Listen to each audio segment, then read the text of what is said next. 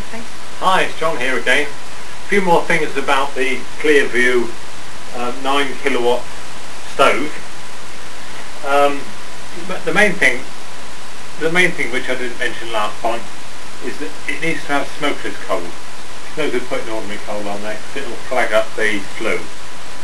So smokeless, and this is what's known as an ash caddy, and this is an essential piece of equipment. Stovax ash caddy, made in England, good old England. There we are. That's what on the ash caddy. We've also got a coal skull. Remember these? Yeah, this is great. Saves a lot of bother. With the Stovax ash caddy, you've got this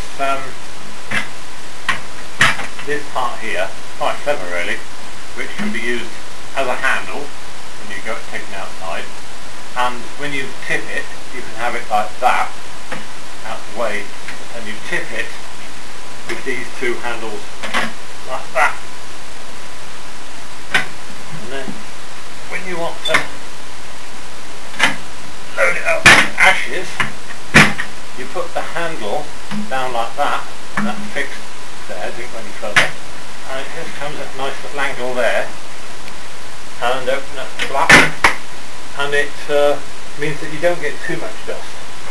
Probably you get a bit of dust, obviously.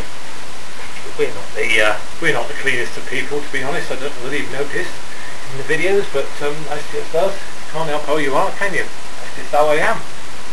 Right, now I've got the leather glove on, which I mentioned yesterday, about getting the ash pan out.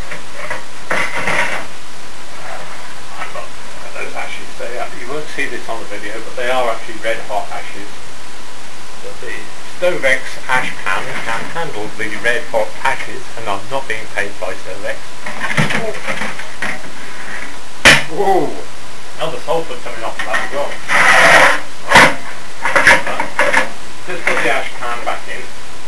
Now I'm just going to try the riddle. Remember yesterday when I was doing the riddle wouldn't work. But I'll just do the riddle.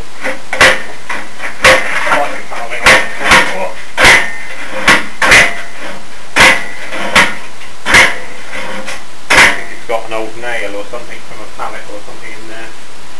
It's not going too well, the riddle, but you got the idea of it. Just give it a bit of a rake through to get the ashes down. Now one good thing about the using smokeless coal with the Clearview is that you can keep the fire in overnight. Just shut it right down and that will keep overnight. Which is good because it can be quite a pain to get it going. I don't use firelight. If I use firelight, it might be a bit different, but I normally just use twigs and they're normally damp.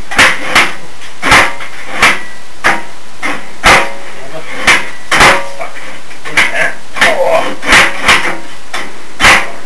Maybe I'll just have a little rake around and see what it is stuck in there. Shall I switch off? Yeah, keep going.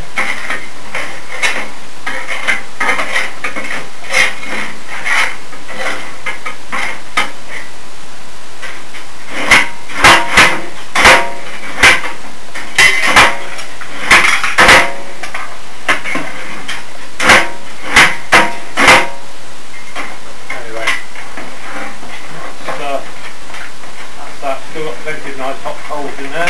Keep it going. Oh, a couple more ashes up. What how exciting. Into the ash pan again. Oh, that'll do. Just really have to empty that once a day.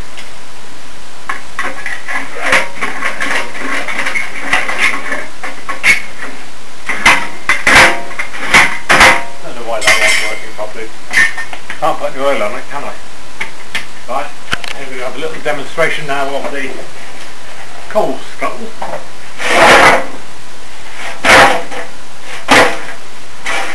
As we say in the shop, best to put, if you've used burning wood, Put a log of wood on top of the coal. That's the coal. That's the best thing. Right. Bye for now.